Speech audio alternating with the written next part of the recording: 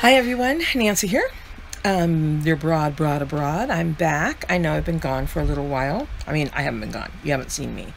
That's because we had a lot of video. And I do have some video for Findhorn, but there was a couple of things that I thought I would just tell you kind of in person. The first thing is about our ordeal to get to Findhorn. It was probably the biggest, travel thing that happened to us. Well, we had some stuff happen in Edinburgh too, but anyway. We finished our laundry at the Majestic Laundrette with the two women who we never did understand what they asked us. We just gave them money and they gave us money back, so I guess it was fine. We took an Uber up to Queen Street Station, which is where we were taking the train up to Inverness and then to Forres. Forres is like 5 miles outside of Findhorn, and that's the closest you can get. You have to get a cab to go in. So anyway, we get to Queen Street Station, and we found out that some of the trains weren't running. And it was raining, but it's Scotland, and it rains, and it was like September. So we were a little flummoxed, and we just figured they were saying that just going one way, they were not running. So we hunkered down, found a place to sit because everything was delayed, and then it came across that the whole place was shutting down. And all the trains had stopped running. Queen Street Station was shutting down. There was no way for anybody to get anywhere. And we were like, well, we've already paid to be in Findhorn, and we were only going to be there 2 nights. So it was like, we're going. So we get out of there. We run. We get an Uber. Takes us to the Buchanan bus station. And here's the picture of this. And it was a mob. It was crazy. Everybody was there, and there was this huge long line, and this woman comes up to me. She's going down the line. She says, well, do you have train tickets? And I said, yeah. I showed them to her. She goes, oh, you don't have to stand on the line. You just go over to where your bus is gonna go to Inverness. Just wait there, and then when the bus comes, you just get on. So I went, oh, okay, well, that seemed better than waiting in this long line like Disneyland with no ride at the end of it.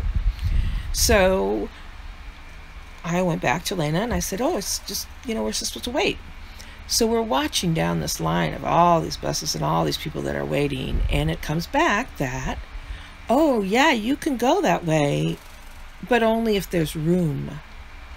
Only if there's nobody bought enough tickets. So we watched people go through 2, 3 buses where there was no room for them. And Lena just went, enough of this. And she got back in the line and just bought us bus tickets. Anyway, the next bus to Inverness, we were on it. We needed to catch a bus from Inverness to Forres. Well, it was so late by the time we got to Inverness. Here's the Inverness bus station. It was 10 o'clock at night, and there was only one more bus going that night up to Forres. There was no one there. The station was closed. There were no buses. There was nothing. And they basically just said, sit here, wait for the bus. But the Inverness bus did come. It was a little late, but it came. And it came to take us to Forres. And by the time that we got to Forres on this bus, we were the only 2 people on it anymore. And the young man that was driving it, his name was Kevin. They're all named Kevin in the United Kingdom. They're all named Kevin. Anyway, he was so nice because it was like 11:30 at night, and he's dropping us by the side of the road in a town where we have no reservations. We don't know how to get a hold of a cab. And he was so sweet. He refused to leave us there. He said, I'm going to call you a cab, and I'm going to wait till they come and get you, lovely ladies. In the meantime, we had called the caravan, the caravan park, and we called them and said, we don't know when we're getting there, probably midnight. And they said, oh, the caretaker goes, well, you know what I'm going to do? I'm going to go over, I'm going to turn on the lights, I'm going to turn on the heat, and you just come in the morning, and I'll leave the door open, and you just come in the morning and register. And I said, okay. We got into our cute little caravan that had 2 bedrooms, and it was very sweet. Here's some pictures of the caravan place and our particular caravan, and we settled in after a very, very long day. But thank you to all the people that helped us, because, you know, the kindness of strangers. Okay, so now it's time to talk about Findhorn. I did finally make it there. And the first time I had ever heard about Findhorn was in this movie called My Dinner with Andre that had the theater director Andre Gregory and the actor Wallace Shawn. And it's a great movie. If you haven't seen it, it's very interesting. But anyway, Andre Gregory talks about going to Findhorn and how they had two gardens, one for them and one for the insects, and how they kept the roof on the community building on by the energy of the rocks. And this was like, Culloden was my big Scotland thing, and this is what Lena wanted to do. So we went to the Findhorn Foundation. The Findhorn Foundation was a little bit of a letdown, I will say, because the people were not really all that interested in us being there, even though we were there in the caravan and everything. They didn't seem to like. Nobody was very friendly, to be honest with you. They had a little store, and I don't know, we just really felt like outsiders. And so it was very disappointing, especially for her, because this was the big thing that she wanted to do. But I want to just tell you a little bit about it. It was created in 1962 and then made official in 1972.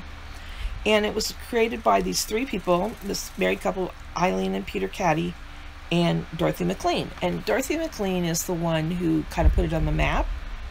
She believed in meditating with the spirits of the planets, basically the plants and animals.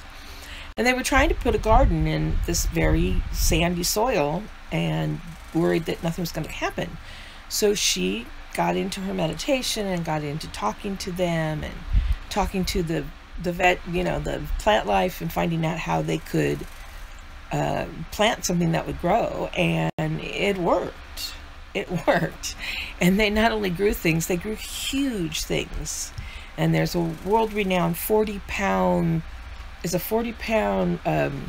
cabbage, which they still do, these big huge cabbages. So I guess maybe they did keep the bugs away. I don't know. Anyway, it was founded on and still runs on these three principles, that the key to living is inner listening. Which means the second one is that work is love in action. So they do the same kind of thing, that everything is intentional. If you're going to go to work, they have a little meditation beforehand, and they ask for guidance, they ask for help. And then the last one is that you co-create with the wisdom of nature. A very small community. You can go there. They have retreats, they have conferences, you can go work there. I mean, if you're into it, it's kind of cool. But so Lena and I took an excursion to the end of the world, Findhorn Village, and there we finally will give you some video from the day. Oh, hello. Hi, everybody. So we do a live update when we could. We're in a Lena and I. Yes. We're in this really, really cute little